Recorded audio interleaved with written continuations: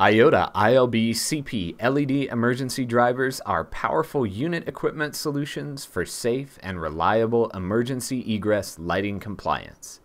This video will step through the installation and wiring of an ILB-CP LED emergency driver, along with a discussion of its operation under various power conditions and its proper testing and maintenance. If you would like to skip to a specific section, we have organized the video into chapter links which you can click on in the video description. ILB-CP LED emergency drivers are designed to bring emergency function to an LED fixture by installing on or near the fixture. The installation location will be dependent on the design of your system. And to help this, IOTA offers several different mounting configurations for the ILB-CP to suit your particular application, along with additional mounting accessories to accommodate almost any design.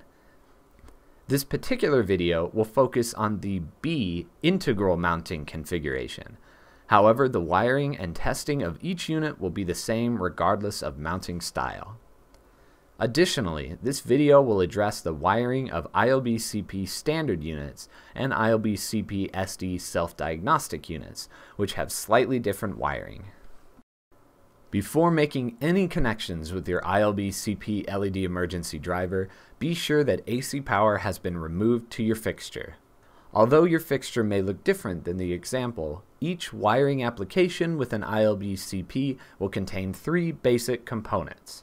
1. A normal or AC driver, which receives a hot and a neutral from AC line voltage.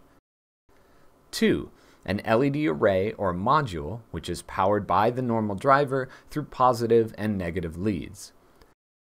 And 3. Your ILB-CP LED emergency driver. Note, some normal drivers, such as the one used in the example, feature dimming leads for connection to a 0 to 10 volt dimming control. However, these leads do not affect the operation of your ILB-CP and will be ignored in this example. The first step will be to wire the output. First, disconnect the leads connecting the normal driver to the LED module. Then, connect the red positive and blue negative wires from the ILB-CP to the positive and negative output wires of the normal driver. Be sure to observe polarity. Next, connect the red-white positive and blue-white negative wires from the ILB-CP to the positive and negative inputs on the LED module. Again, be sure to observe polarity. Afterwards, the output of the ILB-CP will be wired successfully. We can now wire the ILB-CP input.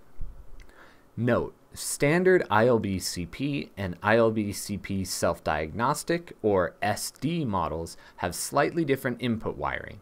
We will address both here.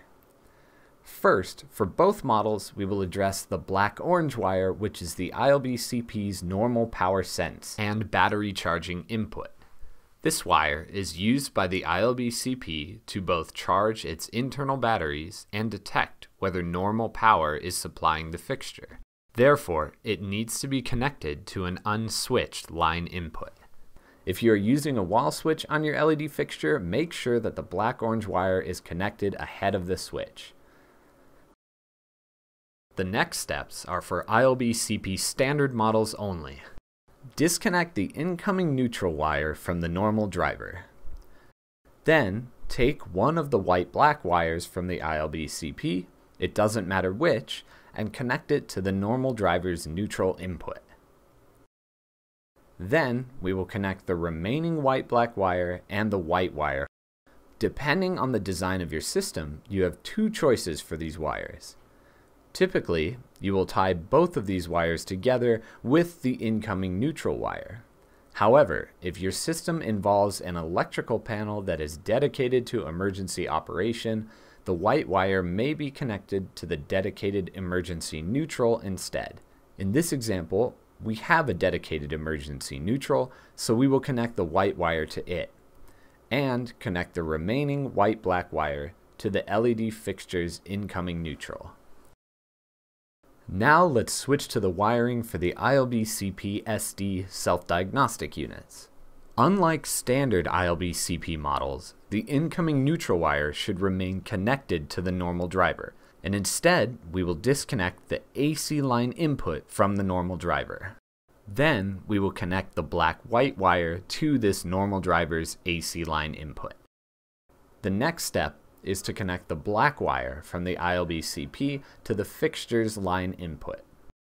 And lastly, you may either tie the white wire together with the fixture's incoming neutral and the normal driver's neutral input, or if you have a dedicated emergency panel, you may connect the white wire to its neutral output. Now, regardless of model, the input of the ILB-CP should be wired correctly. From here on out, all wiring will be the same between standard and self-diagnostic models.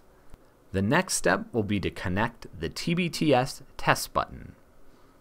Remove the Tbts from its packaging and mount it in the desired location where it will be visible and accessible for testing.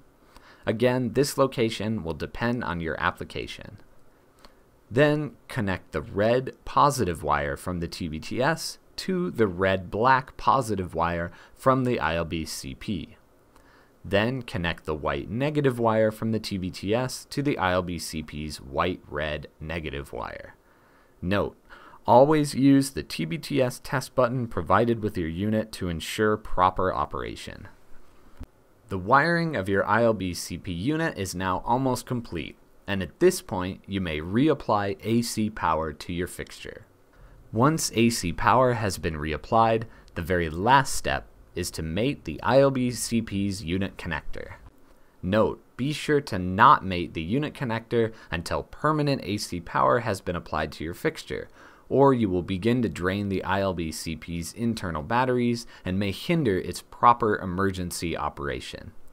After mating the unit connector, your Tbts should either illuminate red if your ILB-CP is a standard model, or green if it is a self-diagnostic model.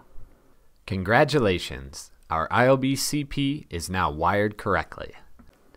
We can now discuss its operation. During normal power conditions, the ILB-CP will simply pass through power to the LED module. This allows your ILB-CP powered emergency fixtures to be used as normal during normal conditions and be switched, dimmed, or otherwise controlled.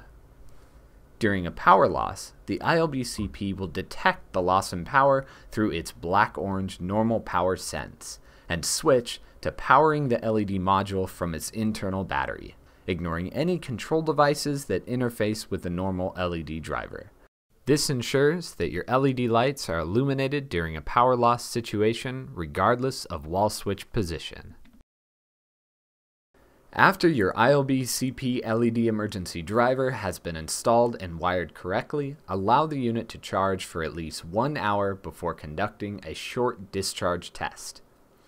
To conduct a test, press and hold the Tbts test switch. Your LED module should illuminate if it was switched off or remain illuminated if it was already on. To complete a test, release the test button. Your LED module should now return to its normal operation. From here on out, refer to your ILB-CP owner's manual for the proper monthly and yearly testing schedule specific to your ILB-CP model.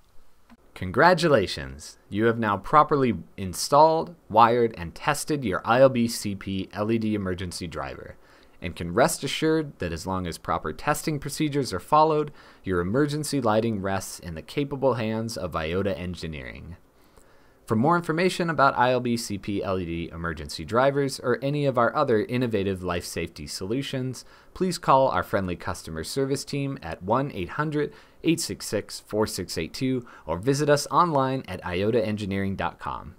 If you have any additional questions about the installation, wiring, or operation of an ILB-CP LED emergency driver, please feel free to contact our tech support team at 1-855-363-9527. If you like this video and want to see more tips and tutorials about emergency lighting, please give us a like and subscribe to our channel below.